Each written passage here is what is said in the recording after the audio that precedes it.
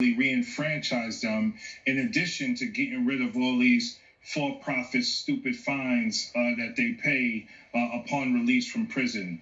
So those are a few things we have to do, in addition to ending qualified immunity, ending the transfer of weapons from the federal government to local governments, ending no-knock warrants, and the list goes on and on and on. So much work to do there. We must reallocate resources toward true public safety, like food security and housing security and jobs.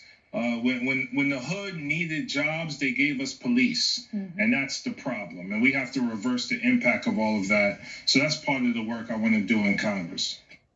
And, you know, as the pandemic basically forces people out of their own homes because they've lost their jobs and they've been left behind with without another round of stimulus. I mean, we just desperately need fighters in Congress who will demand more. I mean, the CARES Act was one thing. You know, the more robust unemployment benefits were great, but obviously those benefits have expired, and now you see Americans getting evicted from their homes right now. I mean, it's absolutely disgusting. Have you thought about how you plan on working with members of Congress to, you know, a strategy essentially to ensure that there will be another round of stimulus for average Americans as opposed to massive corporate bailouts? Well, I think it's a huge win for us to pick up at least one Senate seat thus far. If we can pick up 3 more, that would be huge. And obviously, it's easier if Trump loses the White House. But for me, it's about, you know, not just organizing my peers inside of Congress. It's about applying pressure from the outside, and it's about using the power of my voice in the bully pulpit to bring attention to the stories I'm hearing here on the ground in my district and the stories that are taking place across the country. I mean, I haven't even been sworn in yet, and I'm already working with tenants here, pushing back against management companies and landlords who are trying to intimidate them and force them out of their homes. New York does a lot of good work around rent stabilization and making sure people have legal representation in court. Some of those rent stabilization laws need to be brought to a federal level. But to your point, first and foremost, let's strengthen the HEROES Act. Let's pass it in the Senate. And let's get the resources to the people who need it most. I mean, here in Yonkers, for example, our unemployment rate is triple what it was a year ago at this point because of the pandemic. So much work to be done, and people have so many needs. And tonight is hopefully step 1 towards meeting those needs. Let me stick with the first policy we're talking about, criminal justice reform. Because as you read that list, to progressives' ears, it sounded fantastic. And we would love to get every single thing that you mentioned on that list. And there will be ranges of what the establishment wing of the Democratic Party is willing to accept. By the end of Obama's term, they were still not willing to accept legalizing marijuana, which it blows my mind every time when I think about it. If there's any hesitation around that good trouble would ensue immediately. Is that a fair assumption? That's a fair assumption, yes. I'm just waiting for this night to be over, the AP to call our race so that we can get to work immediately. That's the bottom line. And again, this is not about me. This is about common sense. This is about what the majority of American people want. And this is about us establishing ourselves as a moral and humanitarian leader, both domestically and around the world. And enough is enough with the nonsense that's been taking place over the last 50 years. You know, we incarcerate more people per capita than anywhere in the world. Incarceration is torture. I don't care how you draw it up. And we incarcerate race and poverty. You know, and that's just oppressive, and it's a new form of slavery, and it's unacceptable, right? So the work begins tomorrow. We're not even waiting until we get to Congress, because the people here need relief and support, and the people throughout the country need the same thing. So, I'm looking forward to working with my colleagues, and I hope that they are more responsive to the American people. But if they're not, then we have to do what we have to do. Yeah, and when you get to qualified immunity and solitary confinement, that's where you're going to get a lot more pushback. And that's where we need even more good trouble. But one step at a time, as you rightly say.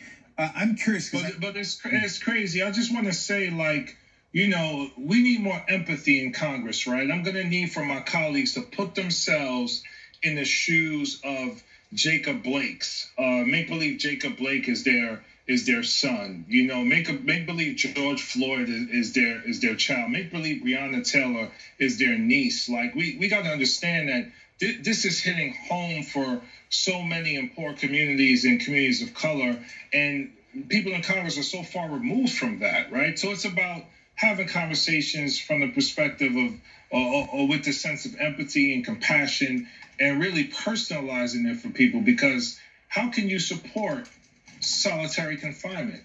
It's torture, period. And no one in Congress would want their child or their grandchild or their niece or nephew to be placed in behind bars under any circumstances, let alone solitary confinement. Yeah, well, that's the kind of strength that progressives love to hear. Let's keep it real. Ryan, I want to give you an opportunity to jump in here, and then I have a kind of a mechanics question that I've always been curious about that I want to ask you, Jamaal. But Ryan, go ahead. Jamaal and I were actually rolling around his district this morning and this afternoon, and one thing you saw or didn't see were in most places were voters, which speaks to the effect of early voting. People have really adopted this as a practice, and I don't think there's going to be any going back. I think and I think it's a better system overall. The idea that if it rained on a particular Tuesday once every 4 years, that you'd have a different public policy direction for a country is absurd, and it does away with these October surprises that people come to regret considering surprises later, like say the James Comey letter just a couple days before the election. So we now, as Jamaal called it today, we have an election season where the last day of voting ends on election day. The next step is for election officials to figure out how to start pre-canvassing those votes, how to start, once that you can start counting them when they come in. You just set up a process for that so that when the polls close, you can announce what those results are, and then you can put all of your resources into counting, because the reason that we're all up in the air right now, we might be looking at a landslide election for Biden. We might be looking at a win for Trump, and we just don't know, because they don't know how to kind of count this new system that we have. Yeah. So Jamaal, is it, just to follow up on that real quick, New York does not have the best system of voting when it comes to opening it up for more people to get involved, especially in the primaries. You're going at the federal level, but is there any influence you could do to get New York to be more open in their voting, especially in the Democratic primaries? Yes, there's a ton of influence. One of the things that I've been telling the elected officials and the organizers that I've been meeting with since we won the primary is we have to do a lot more collaborating with each other, cooperating with each other, and working together to get things done for our districts. What I'm learning is, many work in isolation, and they're more concerned about their sort of day-to-day jobs, and they're not working and leveraging resources of each of their offices to get things done for the district. So absolutely, it's something that I can lend my voice to, I can advocate for, and it's something that needs to happen. To Ryan's point, today we couldn't find voters because early voting works so well. I mean, if we went to 5 places, there was one long line in one area in one place, and the other spots there were just trickle in voters. But what happened during the early voting season, where the lines were astronomical, they were ridiculous. We had people, I waited 3 hours and 45 minutes to vote the first day of early voting. So we need more sites, we need more machines, we need more poll workers, and we need a better system to count votes as they come in, so that on election night, we could be done with it. Yeah, a hurricane just hit Nicaragua. There, but for the grace of God, go us. We could have hit Florida and Texas, and then we'd be having a completely different conversation about this election. And Jamaal, I've always been curious. You defeated Eliot Engel in the primary, and he was a very powerful Democrat, and obviously it was a bit contentious, as any race would be. Have you guys already talked about a transition of constituent services and those type of things? Yes, I have an amazing chief of staff. Her name is Sarah Idrisu. She's been on board now for about a month, but she's so brilliant and relentless. It's like she's been working with us for a year. So she's been in touch with Congressman Engel's chief of staff in his office, so that the transfer of any cases that they've been working on takes place, and it's as smooth and as just a transition as possible. Because whatever he was working on, we want to pick up and continue to do that work. And we want to also figure out how to continue to leverage resources in the way that he did for this district in particular areas. So those conversations are happening, yes, and so far they're very cordial.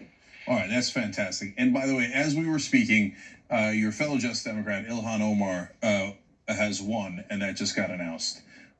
So an even larger caucus for the Justice Democrats in the next term. Jamaal Bowman.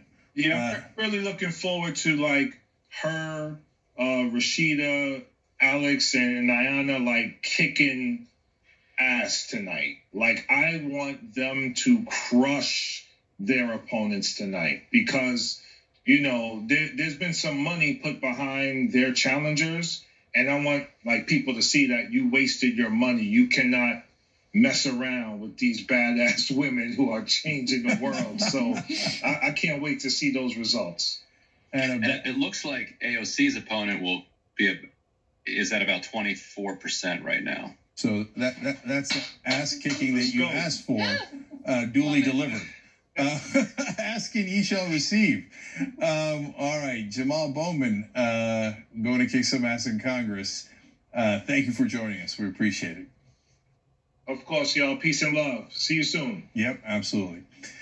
All right, so that was a great interview and a great moment, and a moment that I would have dreamed about happening when this cycle began. I'll give you one more piece of good news from New York. Richie Torres, another progressive, has won, and his election has been called, the 15th district in New York. But now, before we take the break, I got to give you some bad news. The New York Times has called Lindsey Graham's election. Lindsey Graham has won and defeated Jamie Harrison. We will talk about that. We will talk about the state of the Biden-Trump election. How close is it? When we return.